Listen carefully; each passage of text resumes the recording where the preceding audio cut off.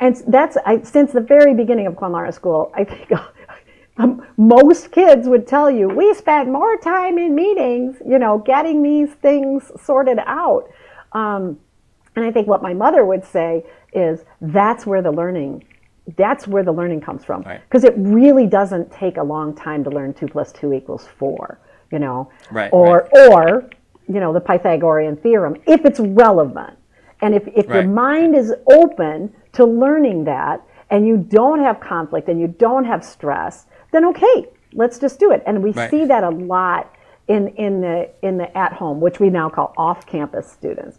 We can see kids that really haven't done anything structured, but all of a sudden, and they're 13, they're 14 years old, and they have this real unschooling thing. There's nothing on their transcript. They're not uneducated, but they're undocumented, okay?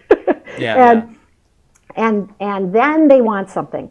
All of a sudden, they got really into their violin playing, and now a conservatory wants them to attend, but they can't attend without a high school diploma.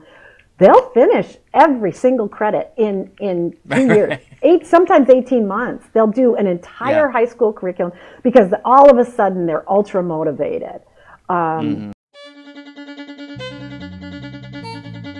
This is the Agentic Schools Podcast, where you will learn about schools from around the world where children's agency to make decisions about their learning and living is more important than their academic skills. I'm your host, Don Berg.